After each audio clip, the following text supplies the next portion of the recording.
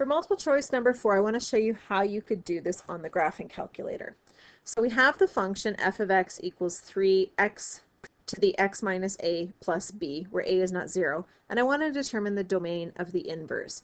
Now, they've kept it general for a and b, so if the answer is true for all a and b values, it's true for the a and b values that we choose. So let's try this. I'm going to start with my template, 3 to the x minus. Now, all they said was that a can't be 0.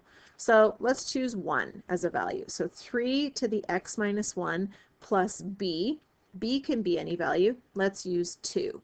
So I'm going to put this into my y equals to give me the graph of my exponential function, and then I'm going to graph the inverse, and I'm going to look at the domain. So I'm doing it for a very specific function, but I can use my specific function to help me in general. So let's look at that. So I'm going to go into my graphing calculator, and I'm going to enter in my exponential equation. So 3 to the x minus 1 plus 2. And I'm going to graph it. So it's just a nice exponential graph. So that would be what the exponential graph looks like for the chosen values of a and b. What I want to do now is draw the inverse. So I'm going to go onto my main screen, so second mode to quit. Then I'm going to go into my draw menu. So draw, you can see, is right above the program. So I'm going to go second program for draw, and I'm going to draw the inverse.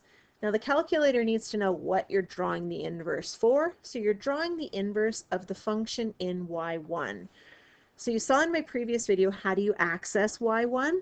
You can do alpha trace, and you can choose y1 that way. That's if you have a newer calculator. If you don't have a newer calculator, you could hit vars and then yvars, function, and y1. So either way that you do it, it's telling the calculator I want to draw the inverse of what's in y1. So it won't give you the equation, but it will show you the graph. So here comes the graph of the inverse. And keep in mind, we are looking to see what the domain of that is. Okay, so here it comes slow and steady. It's making its way through. So let's look at the options that we have. We have the option that x is greater than 0. That one doesn't fit. It has x is greater than 3. That one doesn't fit. And then my other options are x greater than a or greater than b. So we chose a to be 1. Is it greater than 1? Yes. The next one was x greater than b. b was 2.